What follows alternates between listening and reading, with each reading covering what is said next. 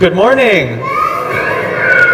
Welcome to Grace Lutheran Church. We're so happy to have you with us this morning for morning worship. It's fun to look out and recognize almost every face. I've been here about 3 months now, so it's a lovely feeling this morning. Thank you for gathering with us.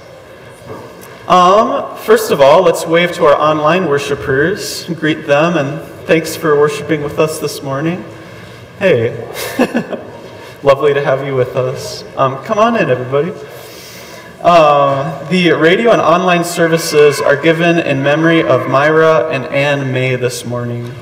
From Dell Thelke, Scott Thelke, Jane and Steve Rexstead, and 8 step-grandchildren. So thanks for giving the radio and online services to all of those folks. We have a special birthday to celebrate this morning. It is Aaron Will's birthday. Is Aaron here? Hey, happy birthday, Aaron!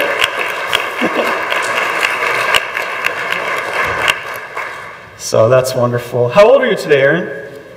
13 years old. Amazing, into the teens. Next, we just want to give thanks to our choir gathered over here. Let's give us some round of applause to them as well. Preemptive applause, because they're going to sound great. But they are singing in memory of Lynn Adams. Their anthems are raising in memory of Lynn Adams this morning, who once sang in the choir as well. So thanks to those. This Monday, tomorrow, we have 5:30 Cooking with Grace, so you're all welcome to come by tomorrow evening for supper together. It's not dinner. Dinner is around noon. I'm still learning that. So we'll have supper at 5:30 tomorrow night. And finally, we have Christmas coming up already, which is hard to believe with no snow. But those services, you can always follow along with your announcements on the purple sheet as well. But we have no morning worship on Christmas Eve, so no fourth Sunday of Advent, no Christmas Eve morning worship. But then at 3 and 4:30, there will be evening candlelight services here on Christmas Eve, as well as a combined Christmas morning worship here at 10 a.m. And Providence Valley will be worshiping Christmas Eve out there at 4:30. So hope you can join us for Christmas as well.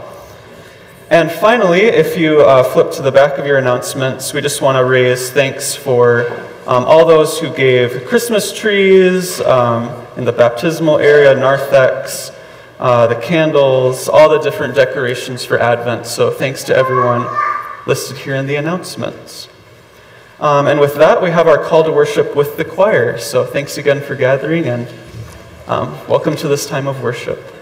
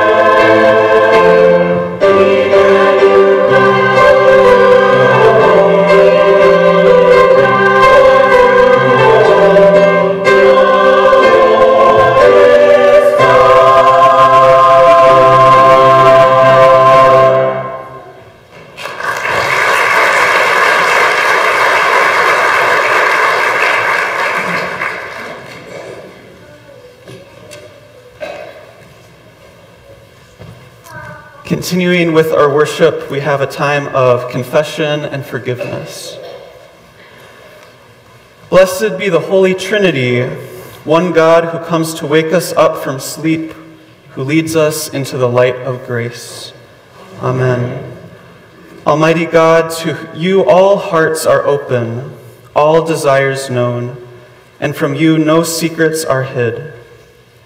Cleanse the thoughts of our hearts by the inspiration of your Holy Spirit, that we may perfectly love you and worthily magnify your holy name. Through Jesus Christ our Lord. Amen. God, for whom we wait, we confess we have not prepared for your merciful reign among us. We ignore our neighbors in need and fail in the labor of justice and peace. In your mercy, forgive us.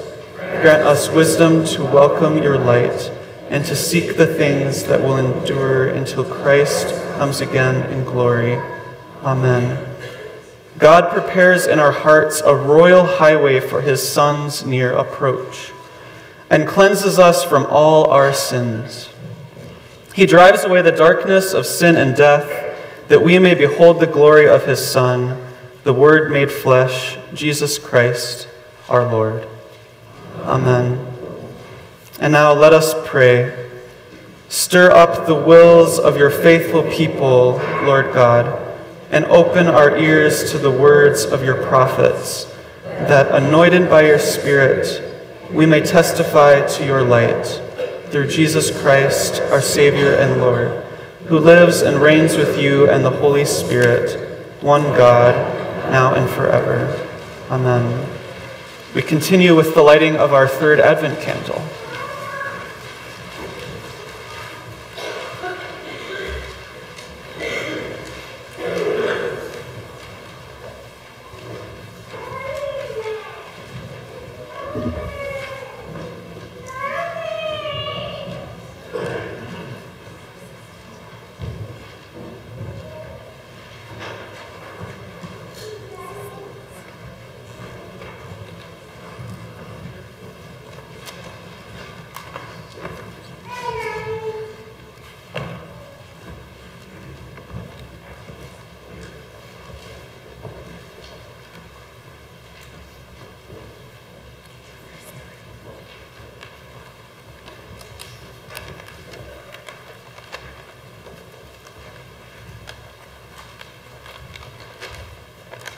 The peace of God which surpasses all understanding, the love of Christ that guards our hearts and minds, and the joy and consolation of the Holy Spirit be with you all. And also with you. When God's people were surrounded by hardship, suffering, and grief, Isaiah proclaimed, "The Spirit of the Lord God is upon me, because the Lord has anointed me.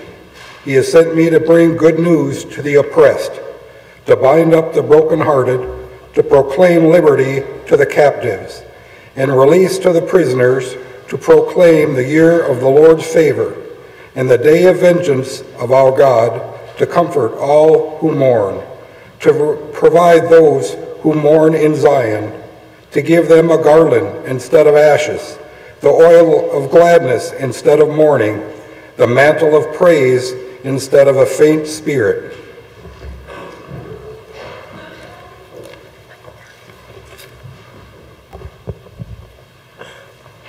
Some of us come today as people who are also surrounded by suffering and grief, and yet the Spirit hovers among us, tendering and anointing inspiration and freedom, declaring blessings in places the world has cursed, and igniting great joy where mourning and heartache prevail.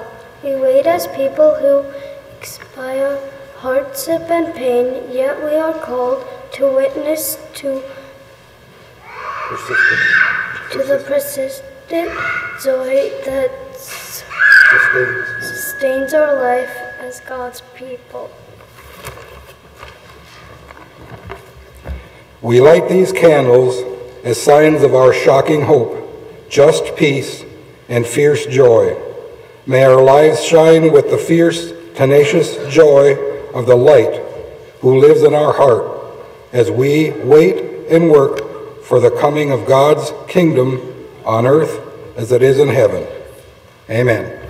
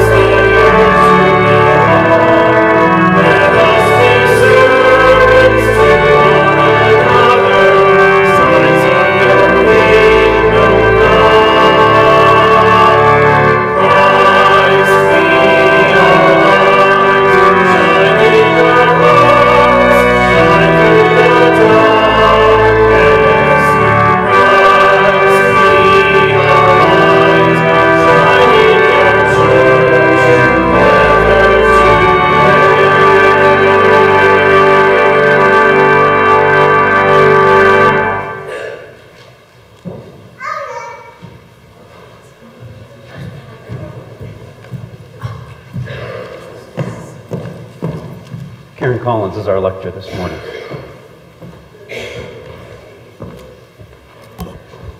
Good morning. The first lesson is from Isaiah chapter 61.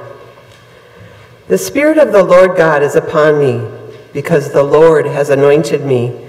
He has sent me to bring good news to the oppressed, to bind up the brokenhearted, to proclaim liberty to the captives and release to the prisoners, to proclaim the year of the Lord's favor and the day of vengeance of our God, to comfort all who mourn, to provide for those who mourn in Zion, to give them a garland instead of ashes, the oil of gladness instead of mourning, the mantle of praise instead of a faint spirit. They will be called oaks of righteousness, the planting of the Lord to display his glory. They shall build up the ancient ruins. They shall raise up the former devastations. They shall repair the ruined cities, the devastations of many generations. For I, the Lord, love justice. I hate robbery and wrongdoing.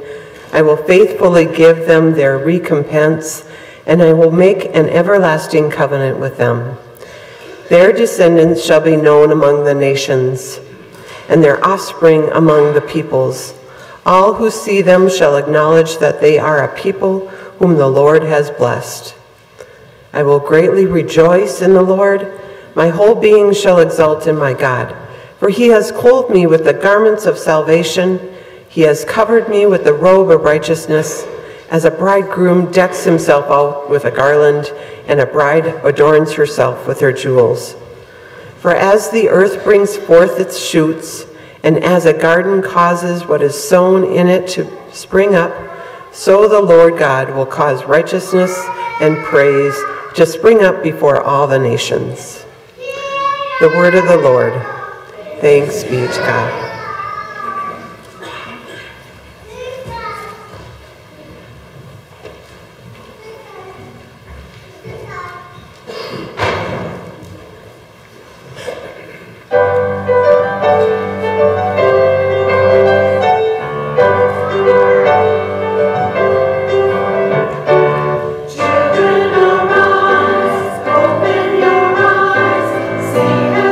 Glory and ruin,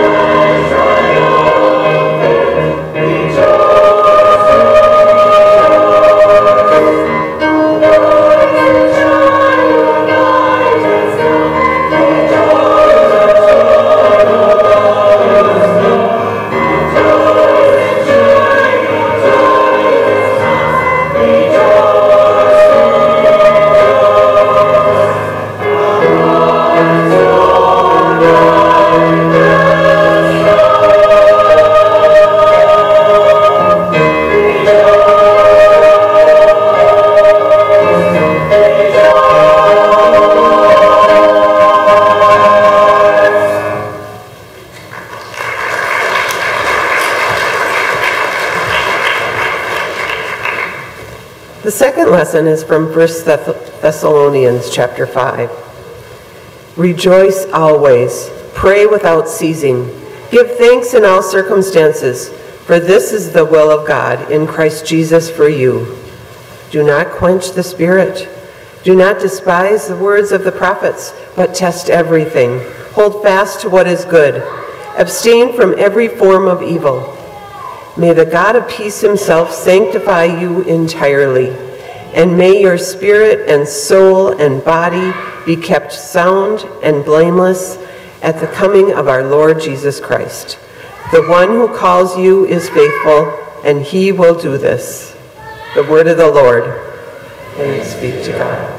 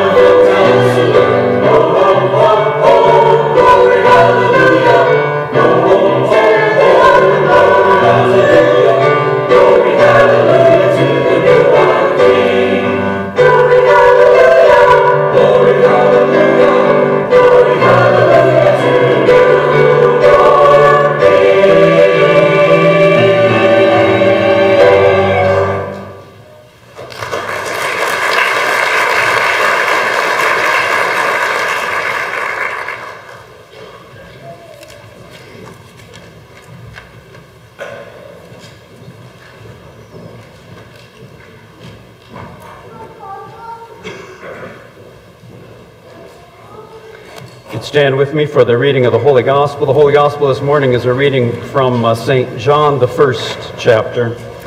Glory to you, O Lord. Now there was a man sent from God whose name was John. He came as a witness to testify to the light, so that all might believe through him. He himself was not the light, but he came to testify to the light. And this is the testimony given by John when the Jews sent priests and Levites from Jerusalem to ask him, "Who are you?" And he confessed and did not deny it, but confessed, "I am not the Messiah." And they asked him, "What then? Are you Elijah?" And he said, "I am not." "Are you the prophet?" And he answered, "No." And then they said to him, "Who are you? Let us have an answer for those who sent us. What do you say about yourself?" And he said, "I am the voice of one crying out in the wilderness, 'Make straight the way of the Lord,' as the prophet Isaiah said." Now they had been sent from the Pharisees, and they asked him, "Why then are you baptizing if you are neither the Messiah, nor Elijah, nor the prophet?" And John answered them, "I baptize you with water. Among you stands one whom you do not know. the one who is coming after me. I am not worthy to untie the thong of his sandal. And this took place at Bethany across the Jordan where John was baptizing. This is the gospel of the Lord. Praise to you, O Christ. And you may be seated. Well, grace to you and peace from God our Father and from our precious Lord and Savior, Jesus Christ. Amen. I was just thinking the other day how it is that we need power to do pretty much everything in this life. We require it. Sometimes the power comes from within, but often we need external power. In many cases, this external power is supplied for us by something that they call electricity. Have you ever heard of that before? Electricity. And thank you for listening.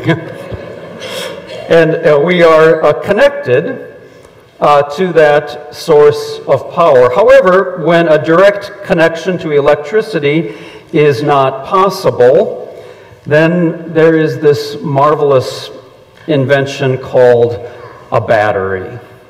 Do you know what a battery is? Take out your cell phones just for a moment. You don't hear that too often in church.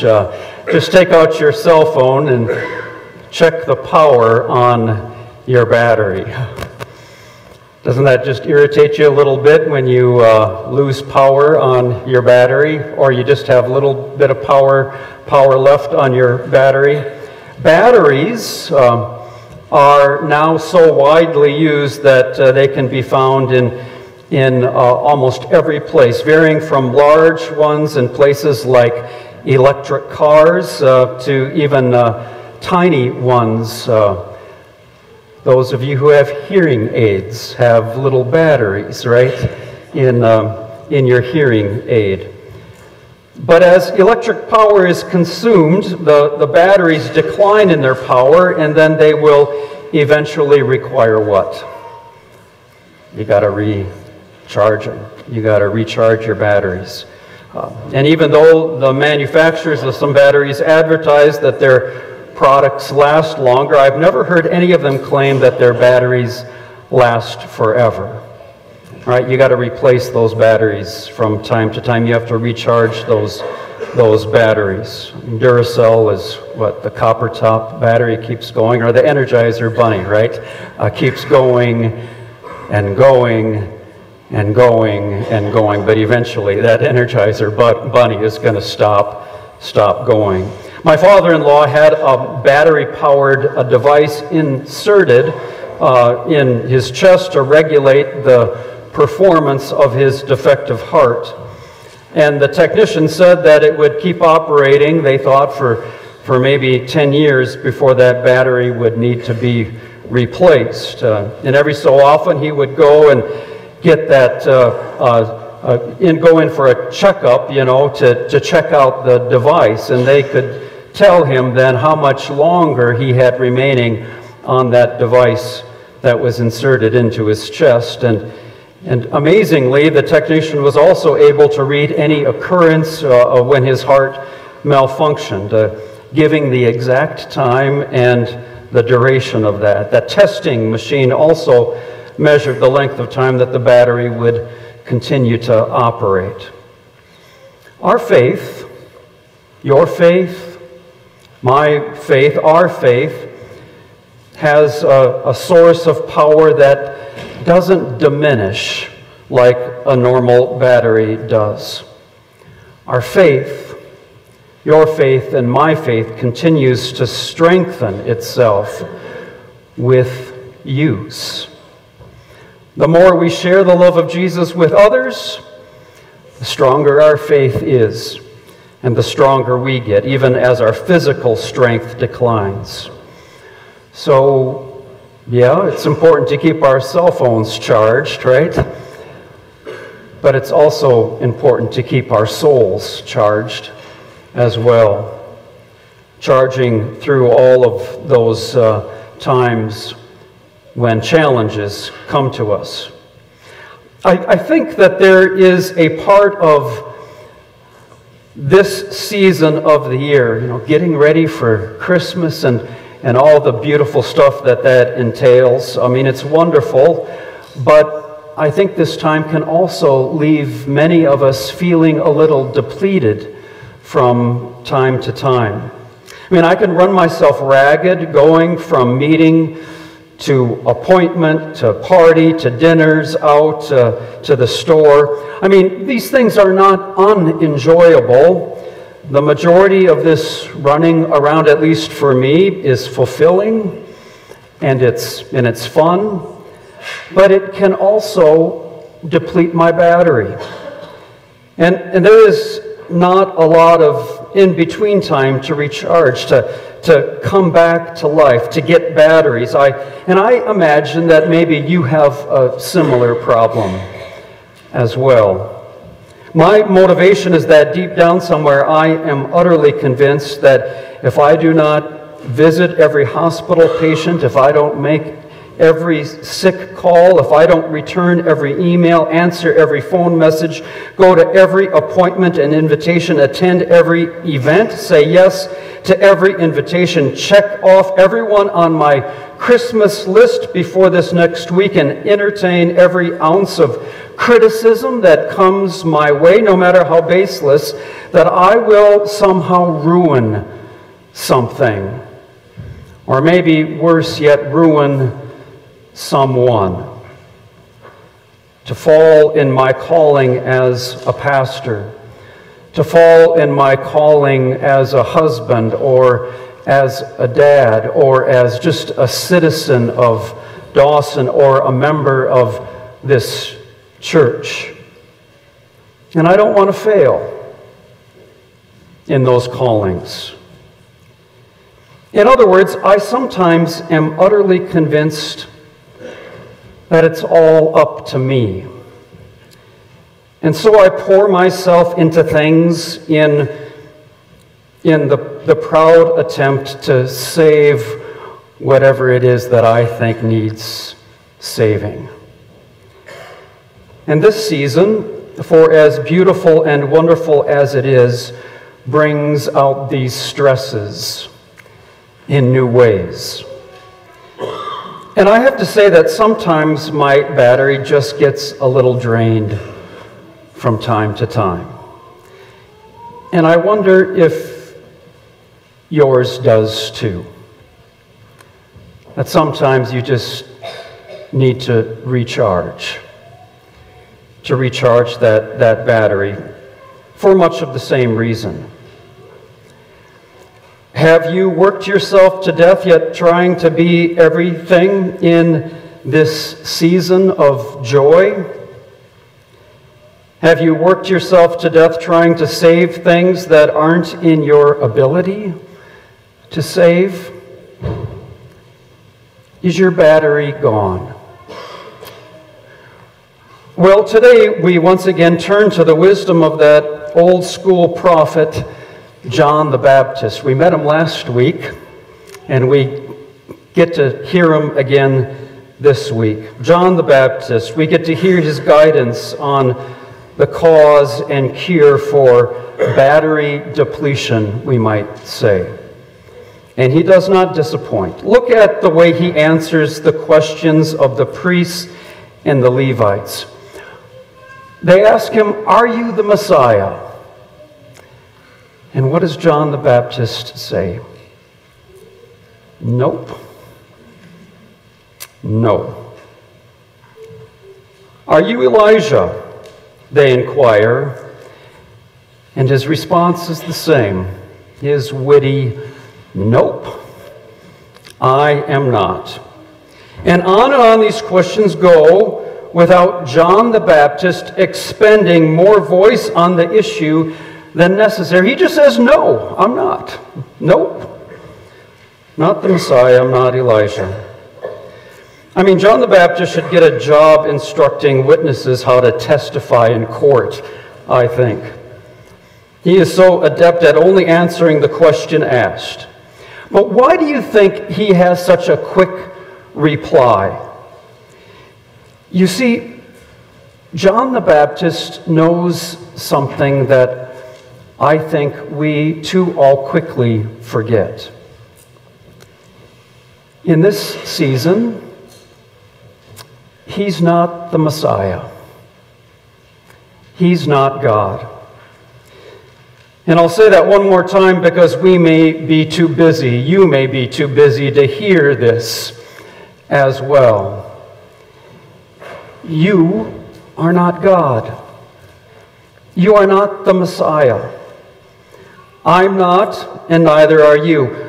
We can't be everything to everyone. We can't be all things to all people.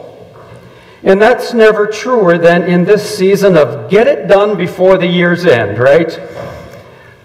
Because as much as I'd like to please people, I'm not able to please everyone.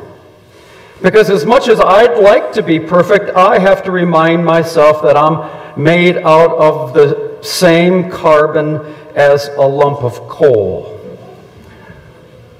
Remember that you are dust, Scripture reminds us, and to dust you shall return. Because as much as I'd like to save everything to be its Savior, I can't. And neither can you. It's not me, it's not you. John knew that, and we should relearn it. John knew that his job was not to save anything, but rather in everything that he did to point toward the God who had already started taking care of the whole saving business. And in that same vein, let's imagine just for a moment that you put down the need to save that thing that you are most worried about, that thing that you are overthinking. Put it down just for a moment. Just lay it down. Put it down and let the Savior be the Savior. Let Jesus be Jesus just for a moment. Put it down. Give it up to God and feel that battery of yours once again recharge. Give it up. Give it up and feel that battery recharge. So often I think that our batteries are dead because we're doing work that we aren't meant to do. We're trying to save things that aren't ours to save. We've forgotten what John the Baptist knew, that we are the children of God, not God. We are God's children. We are made in the image of God, not the other way around. My job is not to be Jesus, but to point to Him and rely on Him. Your job at your workplace and in your homes, with your family, with your relationships, or even for this Christmas is not to be everything to everyone. It's not to be perfect. It's not to be Jesus, but it's to point to Jesus and to rely on Jesus. And that has been a freeing revelation for me to realize again, even just recently, because it has allowed me to put down some things that I've been carrying, some voices that want me to be someone that I can't. I'm not Jesus. I just point to Him in my work and in my play. Or at least that is what I try to do. But for you, what critical voices are in your workplace? What critical voices are in your relationships, in your life, that you should now just put down? Just lay them down. What work is not yours to bear any longer? We need to relearn what John the Baptist knew, don't you think? We need to relearn these things. He was not the Messiah, but only pointed to Him and relied on him. We are not God. We cannot be everything in this world. We can only point to the God who loves us enough to be with us in this world. And when we stick to that identity, I think we find that our batteries will be full. When we well know that our identities are as children of God. When we know this, we're not God, we are God's children. Then our batteries may wane from time to time, but they will never deplete. And when we live out of that identity, rather than trying to be the one born in a manger, which you're not and I'm not, then I have a hunch that our running around is less rushed because we know it's not up to us. We're just showing up at the scene where God is already at work saving the world. And as we lean toward Christmas, may we remember this. And these words of Jesus that come later in this Gospel of John. If the Son has made you free, then you are free indeed. Amen. We'll stand now together for the prayers of the church.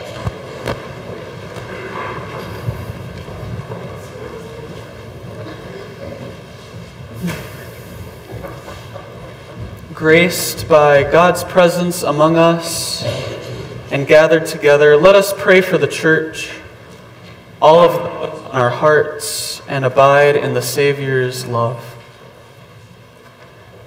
God, we celebrate the third Sunday of Advent today, a day of joy and rejoicing.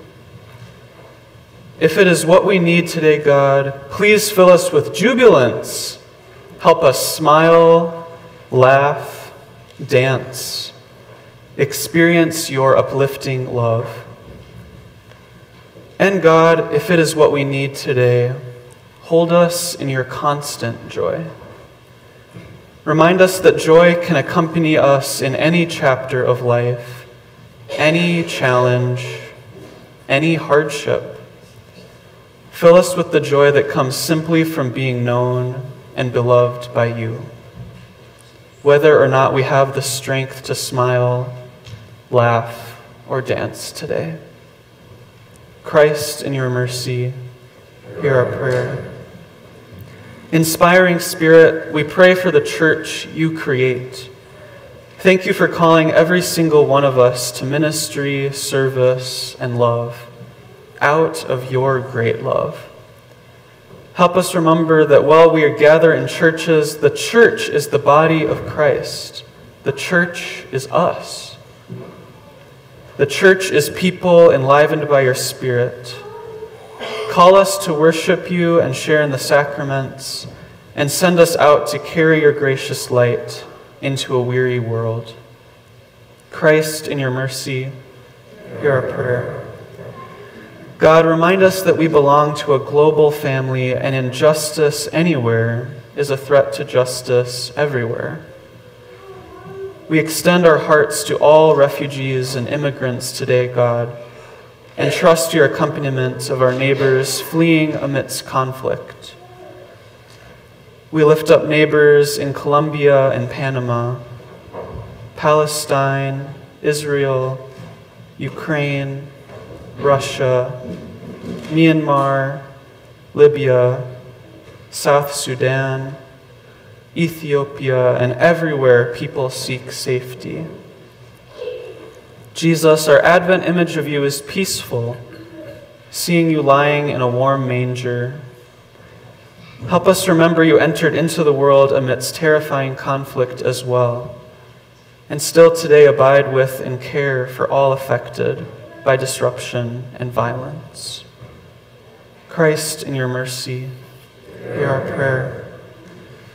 God, we thank you for your continued accompaniment alongside our friends, family, and neighbors who are grieving, sick, or otherwise in need. God, thank you for your continued comforting love alongside Maggie, Roger, Wayne, Weldon, Don, Karen, Mike, Rick, David, John, Tammy, David, Brad, Tom, Jack, Lauren, Joey, Jim, Monica, and Jennifer. Christ, in your mercy, hear our prayer. Christ Jesus, you who are entering the world this season and will come again, you who have already entered, lived, and redeemed, encourage us. Bless all of us as we embrace the chill of winter. Help us help others who do not have a warm place to stay. Bless the fields as they rest. Gently remind everyone of your constant presence this season, God. Christ, in your mercy, hear our prayer. Amen. And now, continuing in our worship, let us confess our faith using the words of the Apostles' Creed. I believe in God, the Father Almighty, creator of heaven and earth. I believe in Jesus Christ, God's only Son, our Lord, who was conceived by the Holy Spirit, born of the Virgin Mary. He suffered under Pontius Pilate, was crucified, died, and was buried. He descended to the dead. On the third day he rose again. He ascended into heaven, seated at the right hand of the Father. He will come again to judge the living and the dead. I believe in the Holy Spirit, the Holy Catholic Church, a communion of saints, the forgiveness of sins, the resurrection of the body, and the life everlasting. Amen. And now we continue with our offering. Please be seated.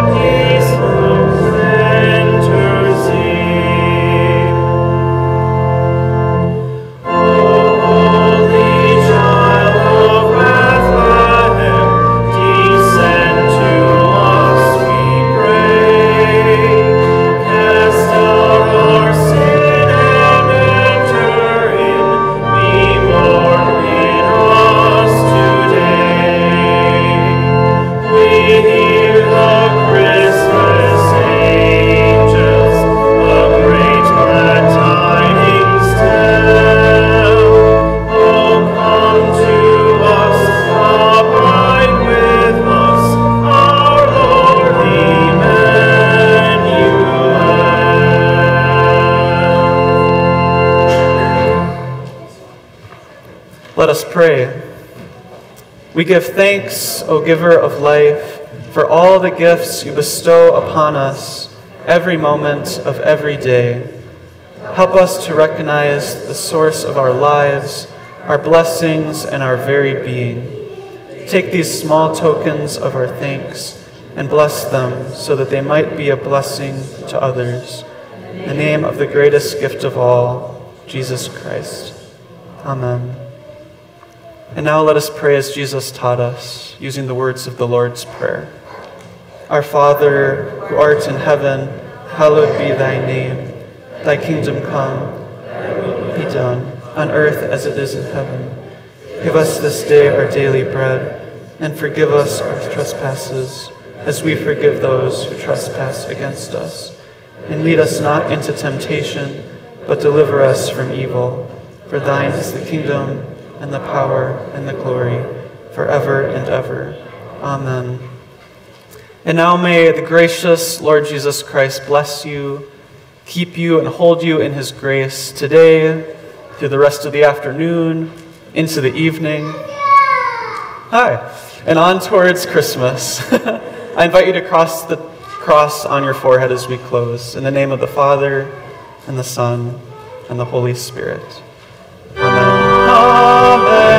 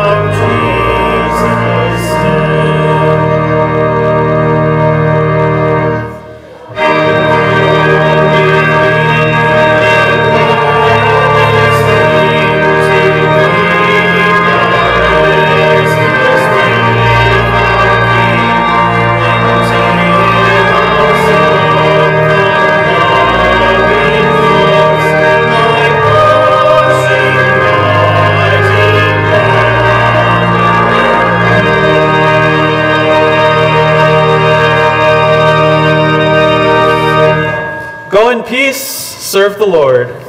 Thanks be to God.